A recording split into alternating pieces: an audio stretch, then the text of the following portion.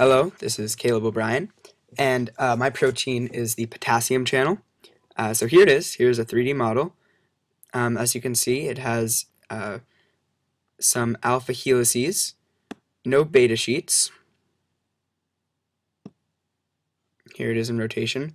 So it's shaped kind of, I would say, like a screw. As you can see, if you can stop it right here, looking down, it's shaped kind of like a tube, not very narrow. But the function of the potassium channel is to allow potassium ions to flow through it. So as you can see, there's a channel right through there, through the alpha helices. As well,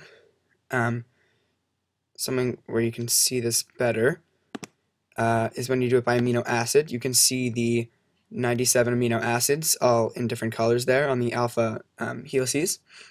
Now, here's another image of potassium channels.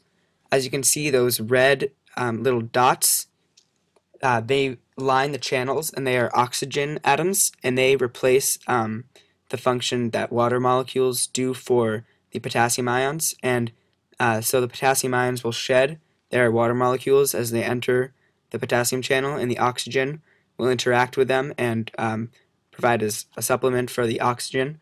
For the water molecules, so the potassium ions will be able to go through. And then once they exit the channel, they regain their water molecules. And that's how they don't allow other ions through, as sodium ions and other kinds of ions would not be able to interact with those oxygen atoms that line the channel. So there it is. That's potassium channels.